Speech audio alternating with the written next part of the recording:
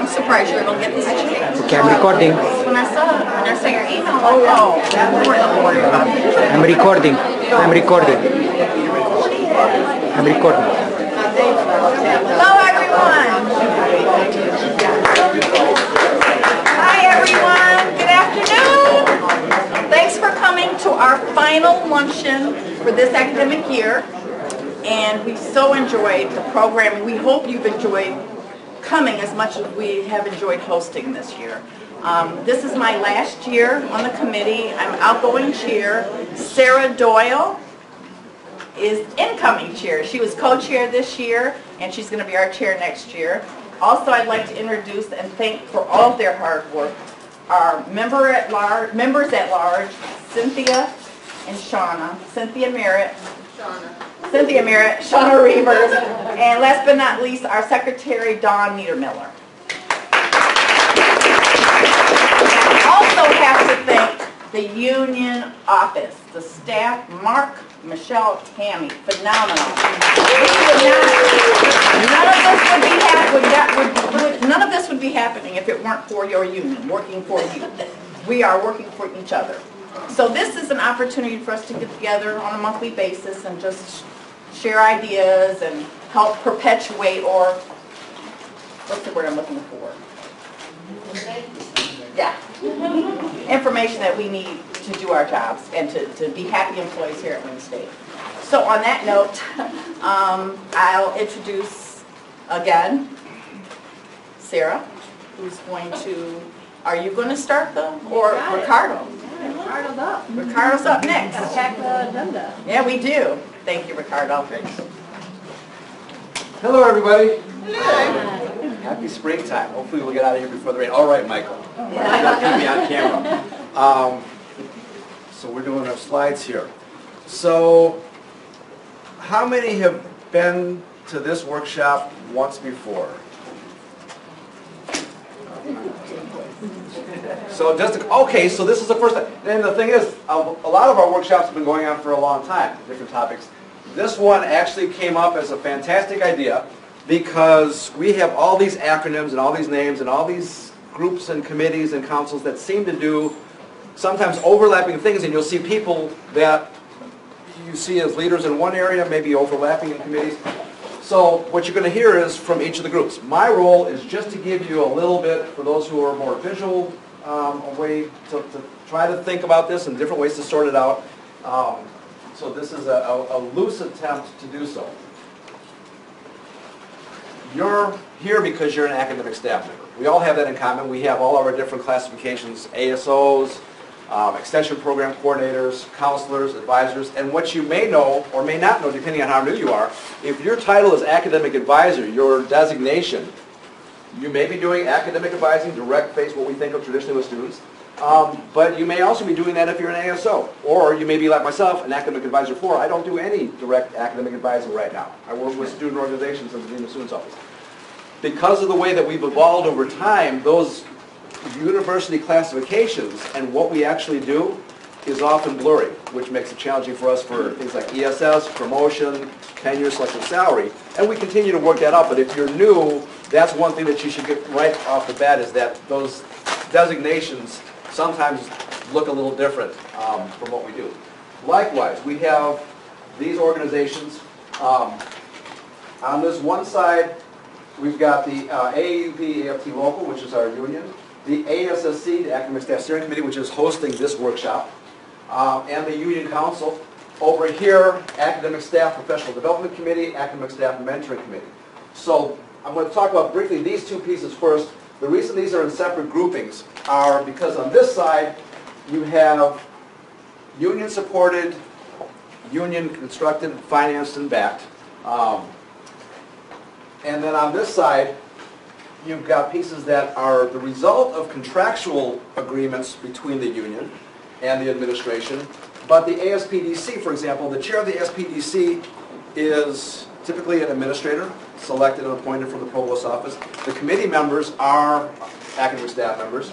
The Academic Staff Mentoring Committee received initial funding and is, I believe, is still getting support from the provost office. But these, again, these are pieces that were negotiated in the contract. And then you've got the Academic Senate, which is the governance structure that works in shared governance with the administration. So many of us, we are all represented on the academic side in this area. So you've got, sometimes things are blurry between, is it Academic Senate or is it Union? Just for knowing now that sometimes those things blur and overlap. And then we've got, what last year we didn't present on, but we have the Academic Advising, I got to get this right, the Academic Training Academy and the Academic Advising Council.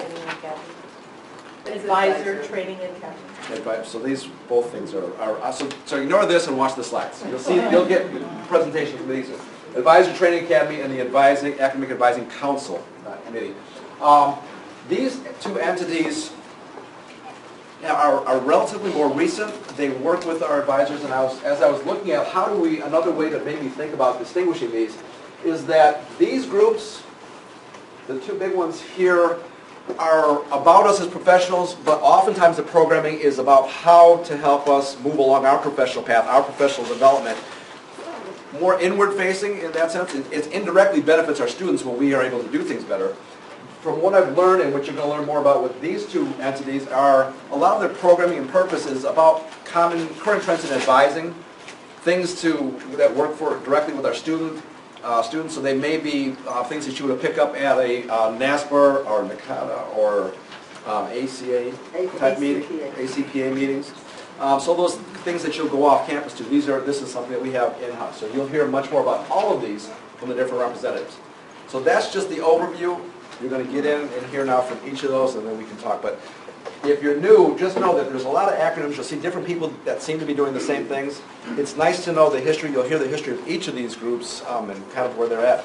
But they do have, they're all here for us and how to help us serve students. So, thanks.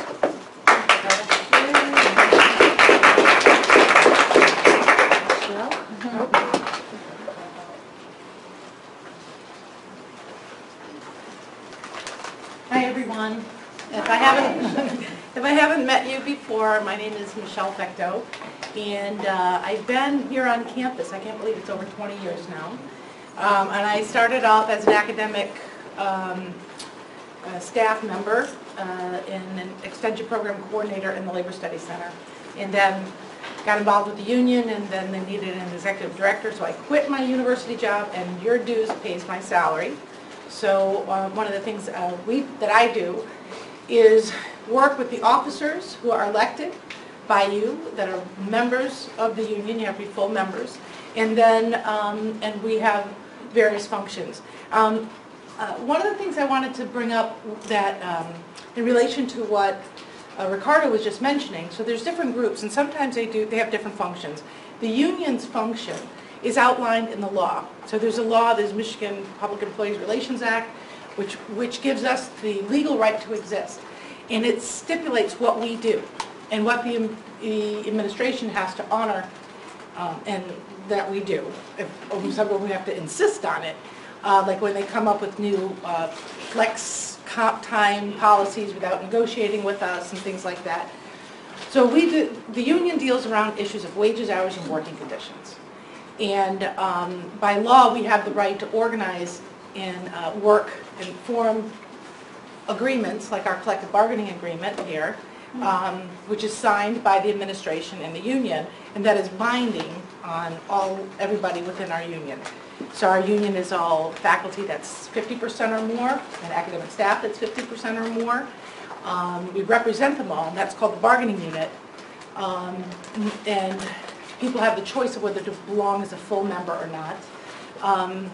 I want to say, Mark, it's about 75%, and almost 100% of academic staff, because academic staff are awesome,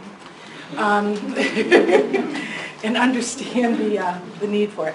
But the union has been here since like 1972, and that's kind of what this is about. And it started because the administration, without a union, any employer can do, decided to fire a bunch of people right before Christmas, okay, and lay them off. Not in any particular order, and not with any consultation. And this sort of arbitrary action spurred the faculty to organize and to form a union, because they understood, and the academic staff, because they understood that if you have a contract and it's binding, it's not perfect. I wish it was even more powerful, but it gives power to stop that kind of arbitrary action. Number one, they have to abide by the contract. Number two, if it's dealing with wages, hours, working conditions, and they decide to make a change, the law says they're supposed to negotiate with representatives of your union. So that's the purpose of why we started, and that's why we continue to exist. We started out with the AAUP. The first time we had an election, there was like several unions that were trying to represent us. The AAUP won. It includes the medical school, the law school, and just across the whole campus, which is pretty unusual. A lot of unionized higher ed do not include their medical schools. They have a separate unit for their law schools. So, and the administration threw them in. They wanted them to be part of the bargaining unit because they thought they would all vote against the union, and that the administration would win, we wouldn't have a union. Well, that didn't work, so now they're in.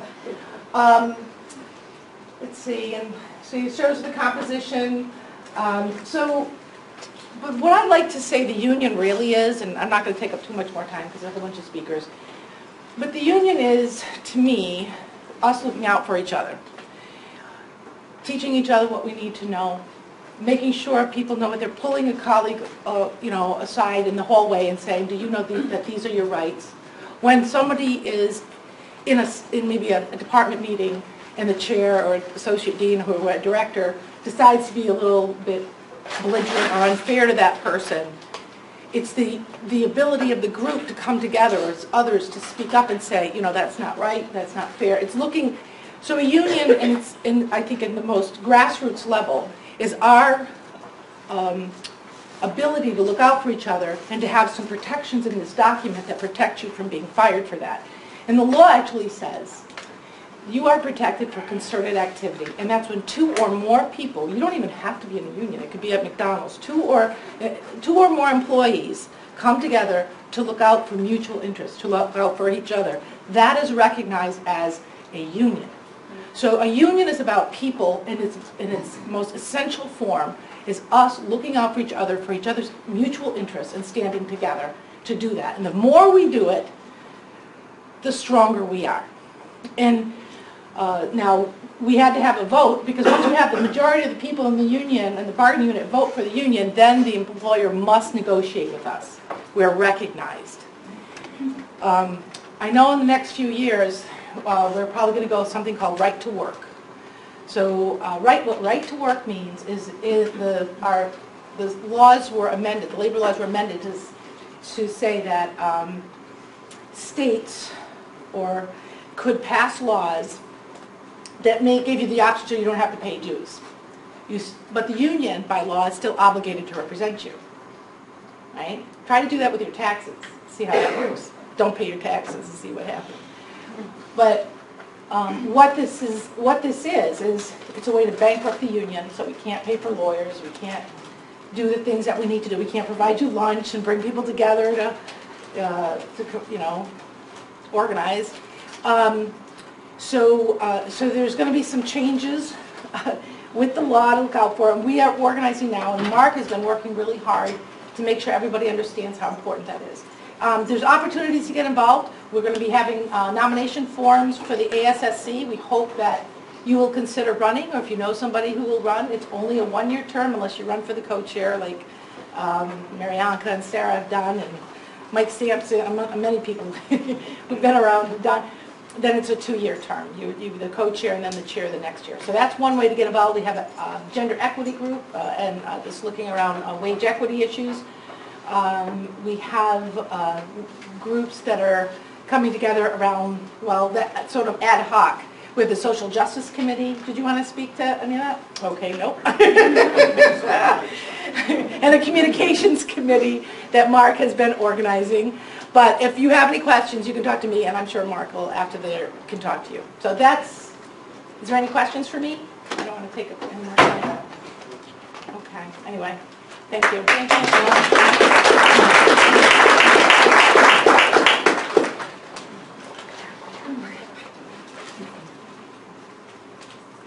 Okay, so I'm up again. We're going to talk about now, did all of you know that everyone here can put on their professional record that they are a member of the Academic Staff Standing Committee? So, standing. They're standing. They're staring. They're standing. We're the steering committee, the leadership. So it's so confusing because our bylaws, we just realized this not too long ago, bylaws say standing committee throughout the whole thing until you get to the leadership, and then it says steering committee. So I've interpreted this that we're all members of the academic staff. Is it steering committee or standing? The officers are staring. The membership is standing. Yeah, That's how I interpreted it too. So bottom line is, please, when you go back to your offices, update your professional record, put this down as participation in service. You're on a committee. And coming every month helps us do what we're supposed to do. Now, I was going to spend the majority of my time asking you, encouraging you to run for either one of the two members at large positions, the co-chair, the secretary. We've given you nomination forms. Everybody should have one. It looks like this. You can self-nominate or you can have someone nominate you. But the bottom line is it's a great opportunity for you to get more involved. It's fun. Wouldn't you guys say it was fun this year? We had a lot of fun. And we get to pick the food. That's the cool part. We don't have to adhere to the university rules. We have to go through Aramark and all that lousy food that ASPDC has. We're on a much smaller budget than ASPDC, but I think we've done a lot with what we've got, and the union's been very generous to us. They've never said, "Oh, you're over budget," because sometimes we've been over budget. So I just wanted to encourage everyone to consider running for one of the positions. It would be nice to have more. I think when I ran for co-chair, I was unopposed. So it would be nice to have some real election going this time, where we have multiple people running for the same position, a real election. So anyway, any questions for me about the Academic Staff Steering Standing Committee? Okay, thank you guys for your time.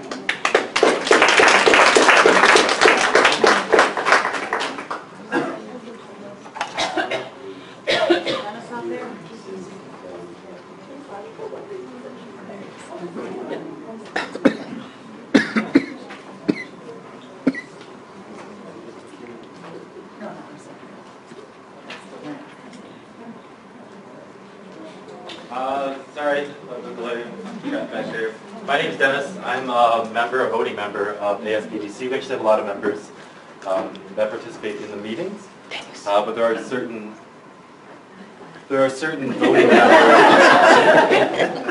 voting members that are elected actually by or nominated, I guess, by your dean, and then chosen, I believe, by the provost office to serve. Policy committee. Policy committee, I'm sorry. Thank you. To serve in the ASPDC committee. So a few things I want to just highlight is that we were established in 1986. Like they mentioned, we were born out of the contract. We're obligated, like that's not obligated, it's a weird way to put it, but it was part of the contract between the union and the university to create this organization, ASPDC, and we're allotted a certain amount of funding for different activities, professional development, with the aim of professional development from the provost office. Just some things to kind of highlight, and I'll try to make this pretty quick. We do events, like we mentioned, for professional development. We just had our awards ceremony. I'd like to kind of recognize them again. I know Dawn's here. Dawn Niedermeyer won for outstanding. What was that for? Outstanding contributor? Yep. Yeah. Juanita's right back there, yeah. She was awarded the Professional Achievement Award. And then Kristen, I could have sworn, oh yeah, here, sorry. Take a stand now. She was awarded the Distinguished Service Award. Those are sent out yearly for staff to nominate individuals. And these guys, again, did a great job. We reviewed their professional records, and they were all really amazing. So congratulations to you guys. Some other events that we have coming up on May 11th, we have an extension tour. I believe the invite was sent out to that. You should RSVP. You can go see the Schoolcraft and OCC, or Oakland Center, I guess, Oakland Center extension sites. It's a great little experience for you. June 14th, we also have the annual picnic, which I always remember because they rub you. They give you a massage, which is always a nice perk. You should definitely go because of that. Well, not only because of that. You get to network and all that. But also, in addition to the awards, some of our other major events are the things that we do is the travel grants. So any individuals who are going to conferences, and we definitely encourage you to do that, can receive assistance to cover any of those fees or any type of travel expenses that you may have. Just as a quick breakdown, up to $300 we can, and again it's up to the discretion of the ASPDC committee, we can fund 100% up to $300. After $300 we can fund up to 50% to $800. So I guess that means if you have a $1,600 trip we can fund up to $800. If you have a $1,700 trip we can only fund up to $800. Let's see. Outside of that, oh, one more thing. So we are the ASPDC, and there are other committees too, and we're all here to help you and provide events and opportunities for you to grow as people and as professionals. But one thing that we try to do is also take suggestions. If anybody has ever gone to one of these conferences and has seen a speaker or has just known about someone who could really provide good information for our professional development, please let us know. We would definitely like to review those opportunities and then potentially fund them too. Like I mentioned, we have money for travel grants and for professional development opportunities. Any questions, concerns? No? Excellent. Thank you very much. Thank you.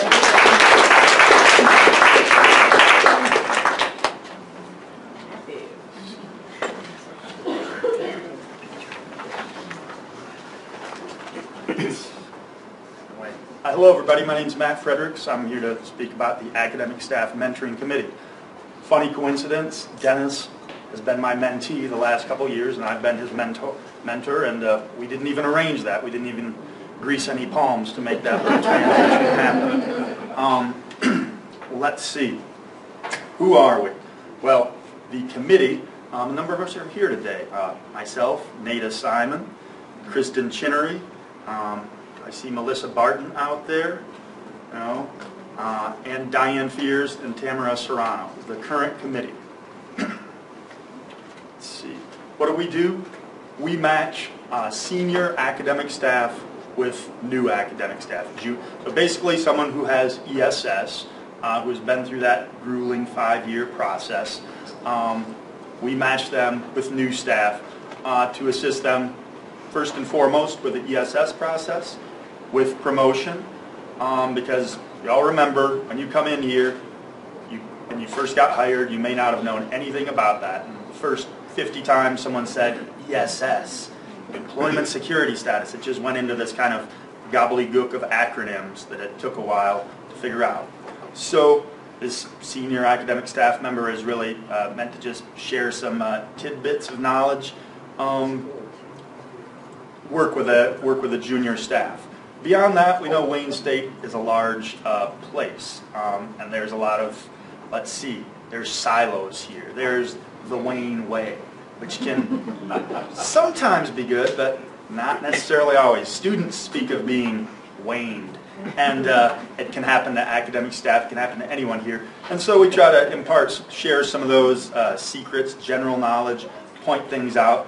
A mentor-mentee relationship can really have a number of facets to it. But it's really about, kind of as Michelle talked about, people helping people, people looking out for people here and assisting with their personal and professional growth in the university. Now the thing about the mentor-mentee relationship also, it's really up to them, to the two people, to determine it for themselves. You could meet every other week, you could meet you could have a quick phone call, you could meet once a month, once a semester. It's really up to those two people to determine it. How do you become one?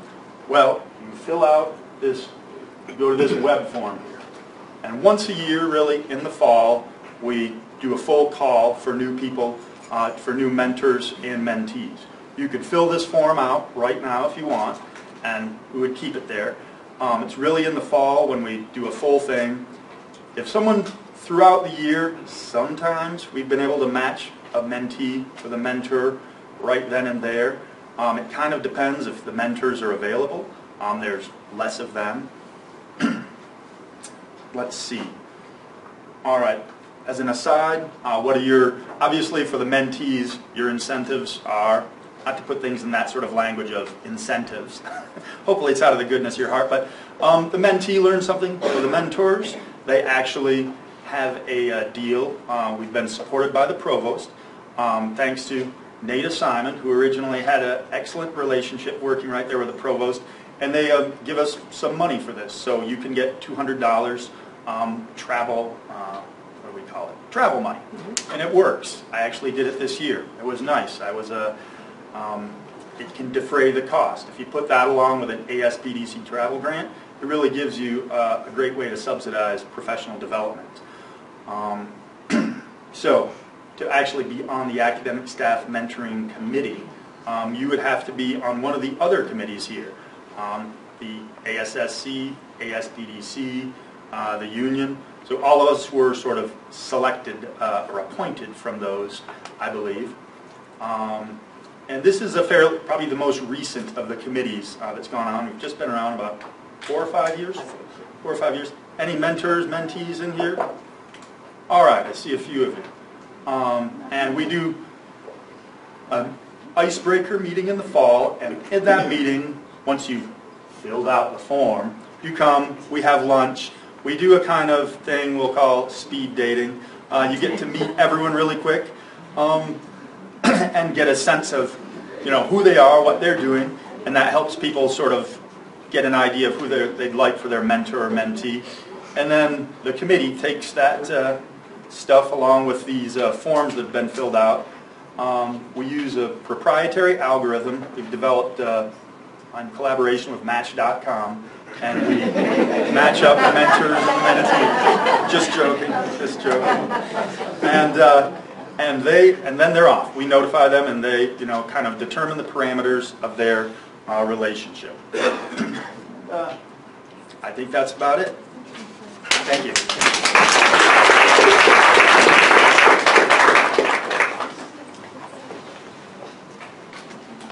Hello, everyone. My name is Kristen Chinnery, and I am chair of the AAUP Council. We are provided for in the union bylaws. There's a whole article specified just for the council, and the article addresses the membership of the council, the structure of the council, and its function. So if you have any specific questions about any of those things, you can ask me, or you can look at the bylaws. The council really started in 2011. There's a lot of work. It was in the bylaws for a long time. Not a lot happened for a long time. And then when Jen Weaver started with the local, her and Michelle really put their heads together and figured out a way to get this going. Badgered some of us incessantly to come to these meetings. And the first couple meetings, there was 2 or 3 people. And then later that year, we got up to 10. And then there was, for probably like 2 years, there was a really solid group of 10 to 15 people that came to all the meetings, did all the planning, developed a survey during the last round of contract negotiations, if you guys remember that survey. That was very long and very detailed, but provided really, really helpful information that we used in bargaining. And then after that, council kind of got big. And we've been adding people to the council ever since. We are now up to over 40 members. And the ultimate goal is to have a representative from every college and department on campus. That if we can't get them from the department, at least we will have one for every college. So if you do not have a rep for your department or college, and you are interested in being a council representative, let me know. If you would like to nominate one of your coworkers to be a rep, and obviously they approve because you've asked them that it's okay to do that, let me know. What we pretty much focus on is communication. Communicating from the executive board to our members, communicating from the membership back through the council to the executive board, share information about bargaining, share information about programming. The council was responsible for the academic forum series that's been going on for the last couple of years. We're still looking for someone to lead the academic forum next year. If anybody is interested in that, it is a wonderful service opportunity that allows you to work with both the union leadership and the university's leadership, because the associate provost, and president are regularly invited to speak at these events, and they usually attend them. So something to keep in mind if you need service in a big committee. So communication is pretty much what we're focusing on. We are going to be developing a newsletter for the coming year that will aid in that as we kind of gear up towards all the information that we're going to start sharing for bargaining, which is going to be really, really important. Specific communication regarding bargaining is in our defined list of duties as council reps. Ricardo.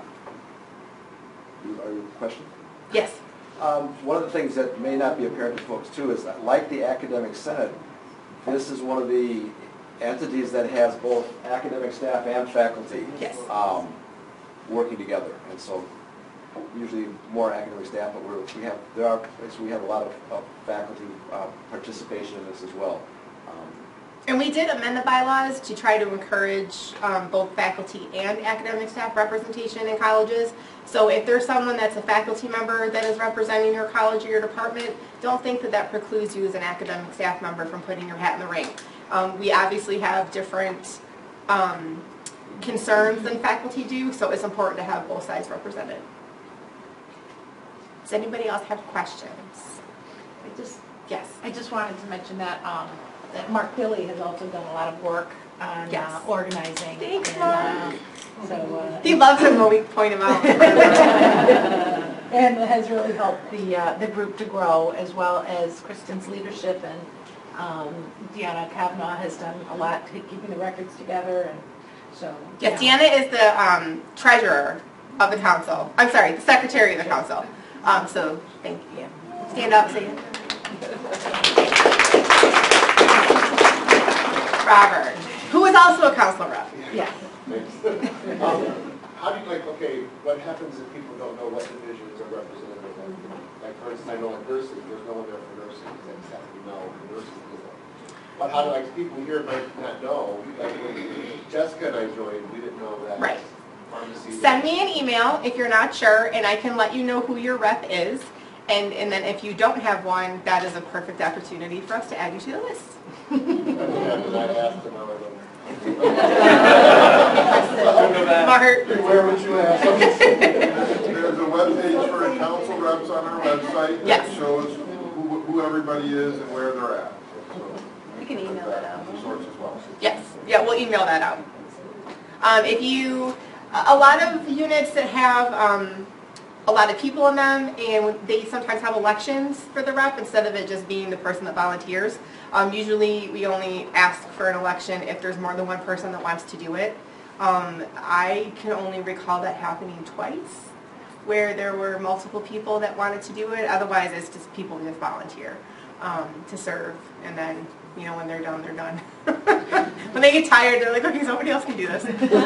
So if you have any questions about how to do that, if you need to have an election, we usually set them up at department meetings, depending on how you guys are structured and whether or not you have staff meetings, department meetings, college level meetings. We can do all that for you. So if you have any questions about how to be a rep, if you have a rep, what the duties are, the time commitment is totally on you. It's how much time you want to spend doing it. Some people just, forward communications and make sure that the people in their units are getting all the information they need about what's going on. Other people are more active and have, conversations with their colleagues and, identify areas where there's concern, and they let the grievance team know. It's just about how comfortable you are in that role and how much you want to take on. And I can help anybody work through any of that if they're interested. I've been a council rep at the Ruther for, I don't know, long time. Almost as long as I've worked here. All right, does anyone have any questions? Okay, thanks.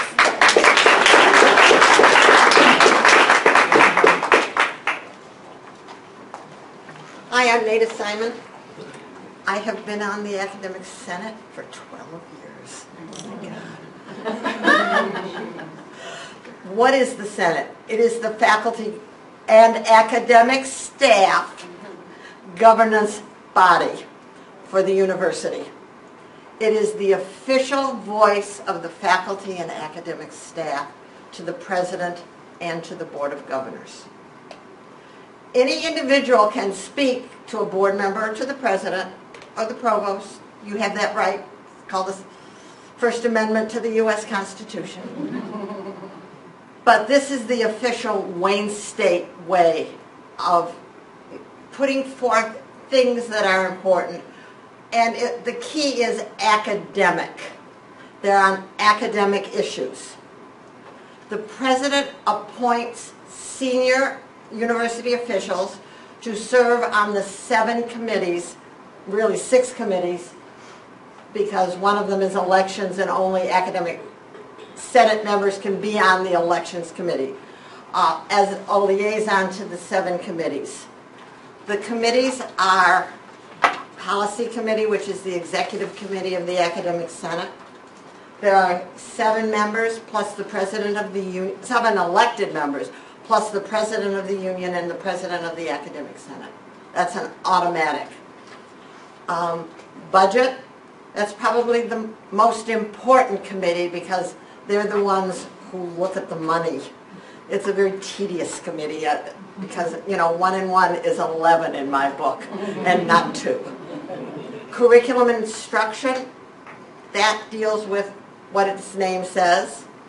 Facility, support services, and technology, they're the ones who you try to contact with that the bathrooms in State Hall are disgusting. The ceiling is falling down in my classroom in Manugian. Faculty affairs deals with faculty issues. Research issues. And the committee that I currently chair, student affairs. And we talk about the affairs of students. We look at issues that are important to students. One of the key things that the Student Affairs Committee did this year, we changed student code of conduct so that you cannot, if you are a student, turn in work for a subsequent class that you previously got credit for without the permission of the instructor. It's very key. It was implied, but now it's explicit. Policy Committee, it's an elective committee. 4 people are elected to 1-year terms, and then 1 person is elected to a 3-year term, and then it becomes a 2-year term, and then it becomes a 1-year term. Policy Committee meets basically every Monday from 1:30 to whenever, usually, hopefully, 3:30. The Senate meets Wednesdays, usually the first Wednesday of the month, unless it's September or January, because we don't start until later. That meets from 1:30 to 3:30. Anyone who wants to can come to an academic Senate meeting. They are open to the public. If you're thinking of running for the Senate, I think you should at least show up once. If you go to the first one and the last one, the president gives a reception over at Jacob's house. Food's pretty good. You know, plan accordingly. Meetings and reports are on the Senate website. Every committee chair is responsible after each of the committee meetings to put minutes out. This year, the Student Affairs Committee discussed the HIGH program. How many of you know what the HIGH program is at the university? When I do this to faculty, you know how many hands go up? None. It is the program run by Mrs. Wilson, the president's wife, to make sure any student can continue his or her education if they are precariously housed or homeless. So it's been in existence for about 2 years now. And they give money, student supply. You need a 2.5 overall GPA, so you can't do it in your first semester here because you don't have a GPA. And fill out an application and be enrolled in the semester for which you're asking for money. It's about $1,500. Or they can refer you to someplace, shelters or whatever. I mean, it's a good program. The Senate does important work. How many of you have gone to the GERC, the JERC committee, the reform committee? to give feedback on the new general education. All right? That will come up through the Senate once they come up with a plan. Every college and division elects people. In the provost's office, we have only one person from each unit can be. So if 3 financial aid officers want to be on the Senate, only one can be. But we're all under the provost's office umbrella. It's exciting. Certain colleges, like pharmacy, will elect academic staff members. Other colleges, like nursing, they won't even let you run. And having been in nursing, I know. And it depends. It's an important committee. The policy committee has 2 academic staff members on it, myself and Vicki Dallas from Fine Performing and Communication Arts. Charlie's here. He's on policy as president of the AAUP-AFT. And I think we give good input into the committee. Anyone have any questions? Thank you. Oh, I'm sorry, Michelle. I'm just going to make, the union appoints liaisons to the committee, all these committees. So there's that connection between the union and the academic senate. And I will be sending out very shortly some more information on that, ways you might want to get involved if you're interested. And the Senate is great service.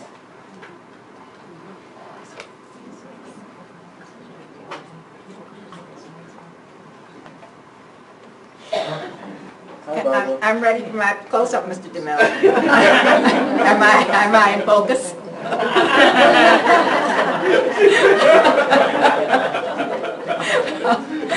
Hello, my name is Barbara Jones.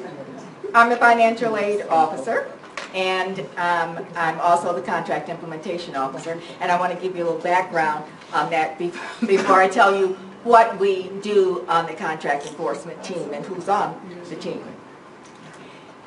Michelle told you at the beginning that we got the professional schools involved because the administration thought it would be a really good idea, a way of not facilitating the union to operate. Well, that's how the 2 academic staff members got on the contract enforcement, grew into the contract enforcement team. We were in negotiations for the 2002 contract, and the administration came back sitting on one side of the table and thought this would be a really good way of throwing a monkey wrench into the academic staff, who'd always been the backbone of the union. We're always there in support. So they came and said, we used to always have to depend on faculty, a faculty grievance officer and a faculty person to do the contract implementation. So that if we had a problem, we had to explain it to faculty who see things through the faculty eye, 9 months, a whole different perspective than we have. So when they offered the one for the academic staff to have their own people, we started to say, oh yeah, but we sat there calmly and said we'd like to discuss it. We went out in the hall and said, oh yeah, and came back and said, well, if you insist. So that's how we now have a grievance officer for the faculty and a grievance officer for the academic staff. We have a contract implementation officer, it's me, for the academic staff, and one for the faculty. Robert Arking, professor in biology, is the contract implementation officer for faculty, and Rita Casey, professor in the psychology department, is also the vice president of the union. So, as time moved on, we had our executive director who really got us organized and said, we're going to start meeting on a regular basis. So we get together on a regular basis every week and talk about any problem that is going on within the university so that everyone is on board. Charlie Parrish, of course, is our president, is there. Michelle Fector is there. Our great staff, Mark Dilley is there, and Tammy Force. And then Ricardo Villarosa, who's the grievance officer for the academic staff, is there, and I'm there. And I always say my job is to make certain that Ricardo doesn't have anything to do. Because if I can head off a grievance, and Bob Arkin does this on the faculty side, without having a grievance occur, to talk to the administrative side of the house, to get the parties together and work things out, we want to do that. But if we can't, then it moves on to a grievance. But we never just charge in and start doing anything. The team comes together and talks about all aspects. What are our options? When things get really sticky, we can also have our union attorney come in and talk with us and give us guidance. Have I covered everything, Michelle? Mm-hmm. Do I look great on camera? Oh, yeah. Yes, Ricardo. Just one thing to mention, you've heard about the formal titles, contract implementation and grievance coordinator, but really that team concept comes through. If you're a member who has a concern and you're worried about something, a lot of times people get scared off by the idea of grievance. Oh, I've got an issue, but I don't want to file a grievance. You can talk to any of us with your initial concerns, and we talk. So much of what we do is not going to the formal grievance process. It's finding solutions, working with the administration, working with different parts from the provost office. And the reason that we are so effective as a contract enforcement team is that there's times where we can add to the faculty conversation, and so we really have developed a process where we're able to work on finding solutions that sometimes are creative because they take both sides of the team, and it gives us a fresh way to look at the activity. So if you have a concern, you can go to any of us, directly from the union office, whoever you're most comfortable with initially, and we refer out as it gets appropriate. And again, we share things on those weekly meetings. So that's, I think, the big thing is don't be afraid of. And then the key thing is, sometimes it's just a matter of talking with an administrator. Most administrators here are very cooperative. They want the same thing that we want. They want to come in and do their job and do it well and get along with everybody else. And then, you have that 3%. We all know about them. We used to always say, our contract now, I think, is 194 pages, and I know there are those of you who've heard me say that if we could just negotiate that there will be no bad management, we could get that thing down to 10 pages. So, any other questions? Thank you.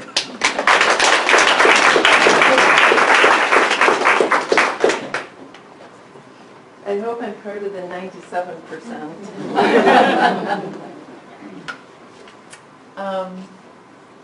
I'm here representing Kate Burness, and she sends her regrets. And I extend my apologies because public speaking is probably one of the most difficult things for me to do. So bear with me. I will try to do my best. So I'm here to talk about the Advisor Training Academy. The ATA is located in the UAC, which is in the SASS, which is downstairs. So, in the UGL.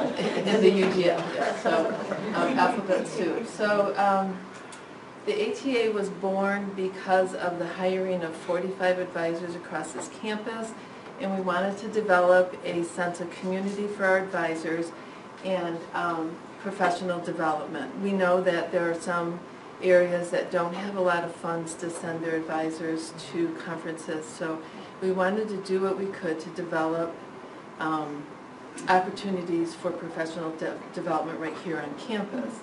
So one of the things that we've done is we developed a 6-module training curriculum for all new advisors, or seasoned advisors as well, who just need some refresher. And we've had about 60 advisors go through the Level 1 certification, and then the Level 2 certification, we have about 9 or 10 that have completed it.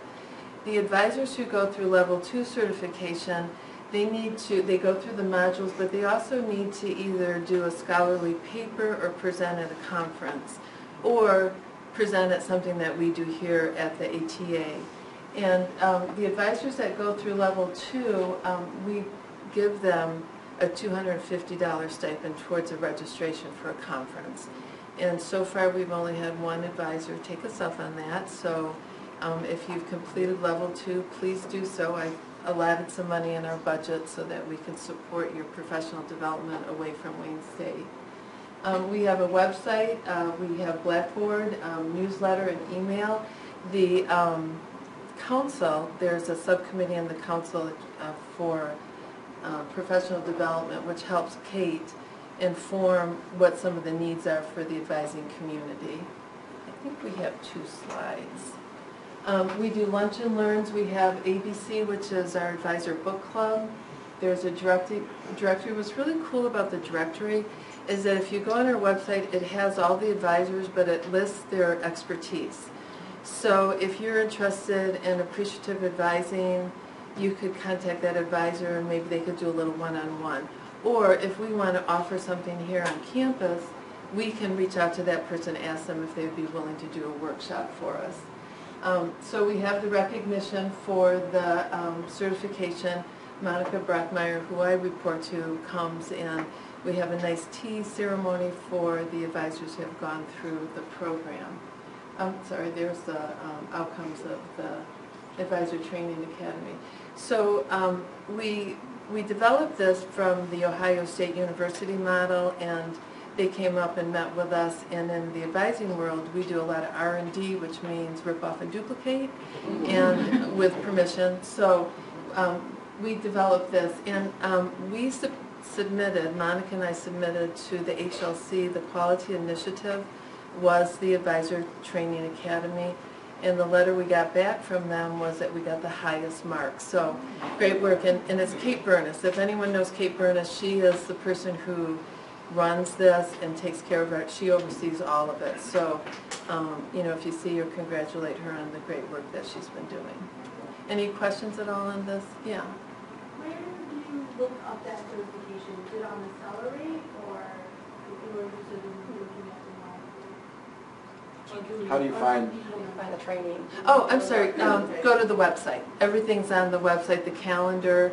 And this isn't just for advisors. So if you wanted to sit in as a non-advisor and learn things, you can.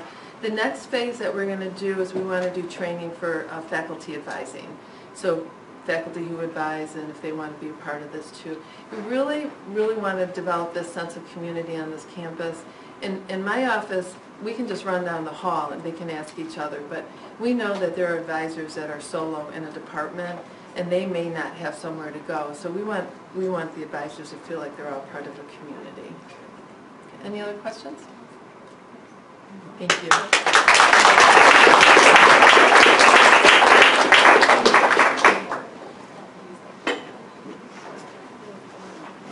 Hi everybody, my name's Laura Hetzler. There's a lot of you I don't know actually. I work for Cheryl in the University Advising Center. I specialize in pre-med and health science students, and I'm the current president of the Academic Advising Council. We are definitely one of the newest orgs on campus. We were founded in 2014 also as a result of the big hiring initiative with academic advisors. I put our mission up here. The goal is definitely to be proactive in ensuring student success across campus, making sure that all students get an equally excellent advising experience to help them be successful in their educational goals, and helping us as advisors work on recruitment, retention, and academic success, and making sure the university community is kind of integrating us across the boards with that.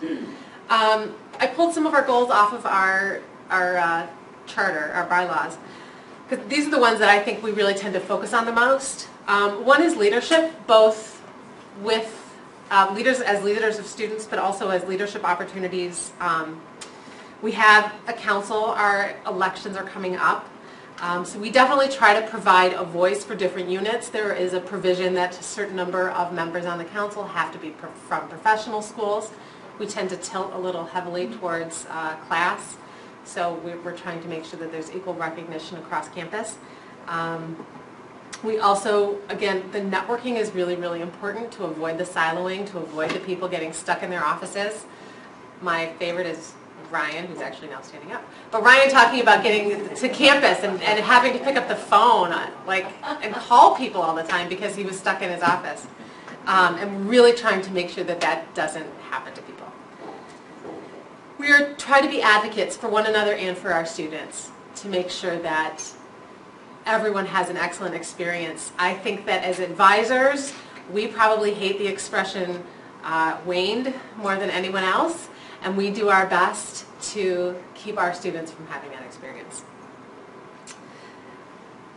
Our last piece, and I guess this goes along with sort of the training that Cheryl talked about, is really trying to stay abreast of regional and national trends. So as a result of that, we've joined NACADA as an organization, and I would say a lot of us also participate in regional and national conferences, local conferences, and really encourage each other in bringing those ideas back and trying to get other advisors engaged in some of that stuff.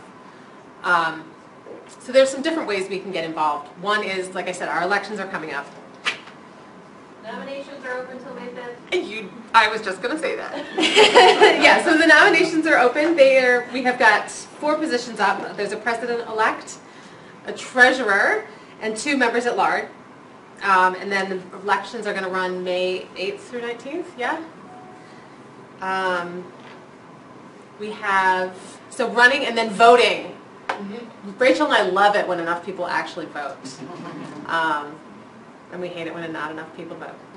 So voting is always good. We're planning our first annual advisors picnic, and that's going to be May 24th, and that's to get that networking and build our sense of community. We have every year an annual meeting and summit. This year it looks like we're targeting early October this year. And our theme is going to be technology, so this is another opportunity to increase our professional development, so advisors have that opportunity to present, put that on your professional record, and then to increase awareness of regional trends and on-campus trends. You know, we rolled out a huge technology piece. So what are we all doing? What are our best practices? How are we using that new initiative to improve our advising and improve our student contact? So presenting, attending, and volunteering with that summit and meeting. Finally, joining a committee or being willing to be on a committee if asked. We have a communications committee, a membership committee, a training committee, and a summit committee. One of the best ways to find out more about our group is on the Advisor Training Academy website. So this is what Cheryl was talking about when she said go to the website. It's advisortraining.wayne.edu. You can find it. If you go to wayne.edu and even just put in ATA, this is the first thing that comes up. And it links right to the Academic Advising Council. And you get to our bylaws, you get to our organizational charts. You can find all the information about our group right there. So, any questions for me? No? Eligible voters. You have academic advisors. So ASOs who advise? Oh yeah, academic undergrad advisors. Or ASOs who advise students? And ASOs who advise students. Yeah, because... They do. Ryan is you're the head of our training committee. I talked to you on the phone at 9 o'clock this morning. Yeah. And I've lost it since then. So Ryan's the head of our training committee, and he's going to talk for a hot minute too.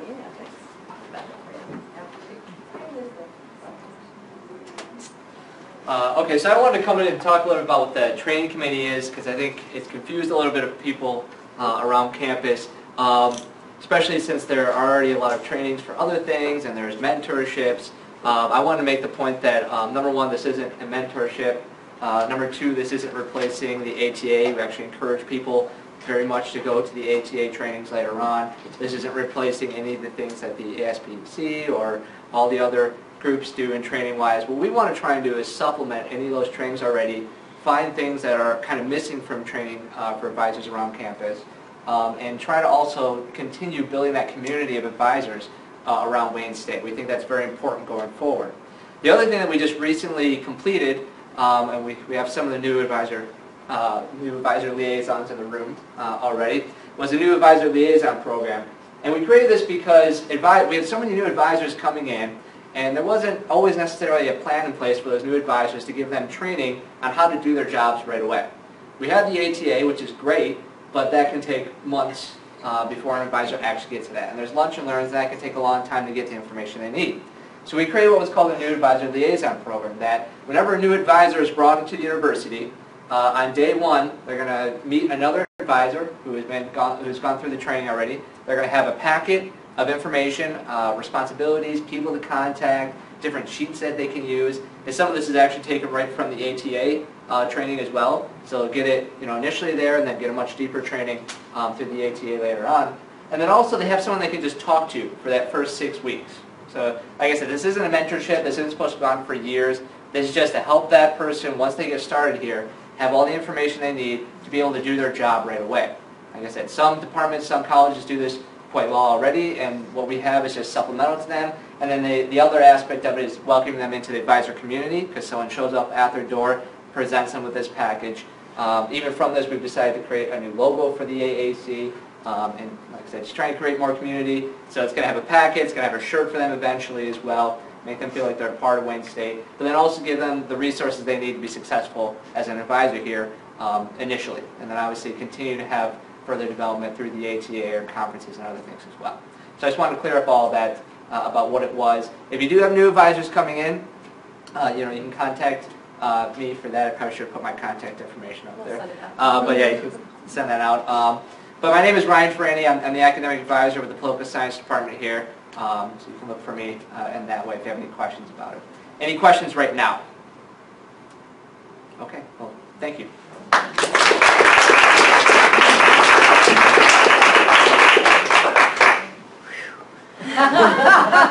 I just want to say thank you again to all of our presenters. If we can just say thank you to everybody. It's overwhelming, I think, to see all of the talent, the skills, the resources in this room dedicated to us in our roles. And so I'm very grateful for those that are a little bit newer, those that are a little bit more, I say, seasoned, that are in the room, and all that you've had to share with us as advisors. Because this is our last event, I do want to just give one more shout out to those that have served on the ASSC this year. So if Shauna and Cynthia and Don can come on up.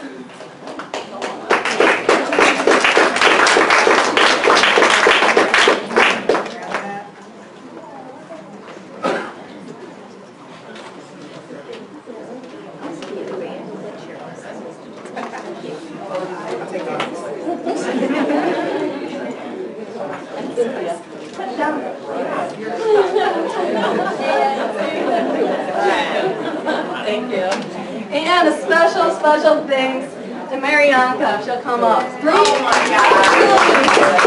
It's like 2 years from, but I'm pretty sure it's been 3 years for Marianka. So just from the outgoing and from the incoming. Thank you for all your mentorship. Thank you for being phenomenal. You guys are in really good hands next year with Sarah as the chair of the ASSC.